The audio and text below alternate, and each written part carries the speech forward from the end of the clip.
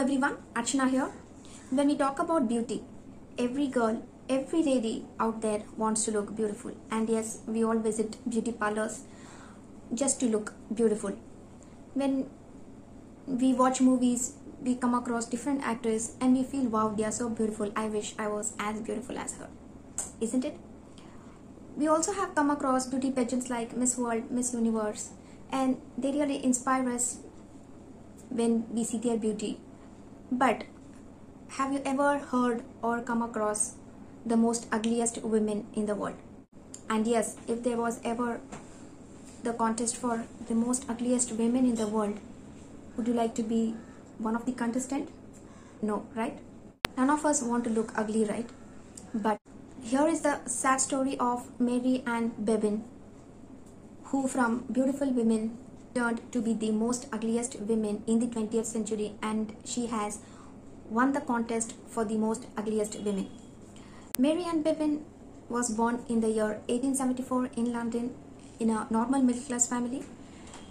She was born along with her 7 siblings. The rest of the 7 were brothers and she was the only sister. MaryAnnBevan completed her medical studies. Once she finished her medical studies, she became nurse in 1894. In the year 1903, she married Thomas Bevan. She was leading a very happy life along with her husband and 4 children in London. 3 years later, that is in the year 1906, she was hit by a very rare disease called Acromegaly. I will explain to you what is Acromegaly first. At that time, they did not know much about this rare disease, Acromegaly. So this is a rare disease, as I told you, and is a kind of hormonal disease. The hormones that help our body grow and develop. This disease usually shows up when the patient hits the puberty, and it makes the bones of the body enlarge, that is 2 to 3 times bigger than usual. This disease, acromegaly, affects 6 in 1 lakh people. Usually this disease affects only the hands or feet of a person, but for Mary this was quite severe as it affected whole of her body. Besides the growth of the bones, as I told you, in case of Mary it affected whole of her body, which means her organs, that is her heart, kidney, liver, everything. So after a certain point of time, our brain sends the command for our growing hormones when to shut down, and therefore the growing process stops after a certain point. The disease interferes and the growing hormones either stop much later or in some cases never stop. This is what happened in case of MaryAnnBevan. That is why even her organs started growing. Today, this disease can be treated if caught in time. But during the 20th century, the medicine wasn't that advanced even to know about what kind of disease is it. But in Mary's case, Mary suffered drastic physical changes as this disease affected whole of her body. In next 5 years, she looked nothing like before. She was unrecognizable when compared to her previous pictures. But Mary suffered so much problems, her appearance was the least problem for her. Here Mary's problems started piling up.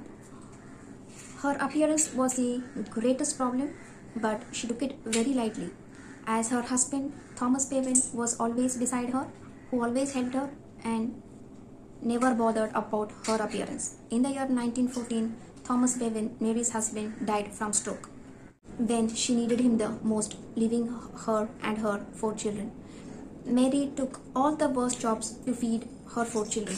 Because of her disease and most likely her appearance, she lost all her jobs. It was very difficult for her to raise her 4 children. Debts were piling up. She did not know what to do.